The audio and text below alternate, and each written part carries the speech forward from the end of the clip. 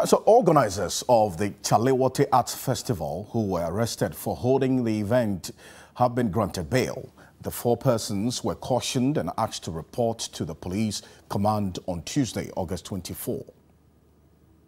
Manche Ayikwe, Ni Ayi, Evans Abio and Ampem Dakun were granted bail after spending almost 48 hours in police custody.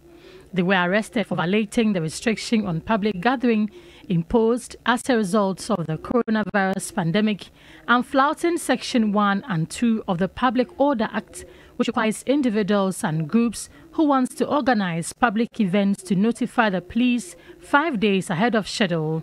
I confirm that all these 4 persons that were arrested on Saturday in connection with the popular street festival, Chalewote Festival, have been granted bail. We have not charged for now, we have only cautioned them. Once they report tomorrow, we'll be able to tell exactly what it is. Are we going to charge these people and take them to court, or are we just going to do a different thing apart from that? But then again, we'll wait to see what next instruction comes from the regional commander. She said the law has to be evenly applied. The police stays within the law. And so once you go against the law, yes, the police will come after you. Not just in Accra, but anywhere across the country. So we don't bite, but we go strictly with the law and what the law says.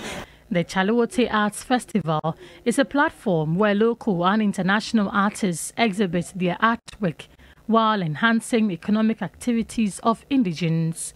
The organizers failed to hold a virtual event this year and have accused the Accra Metropolitan Assembly of deliberately sabotaging the event.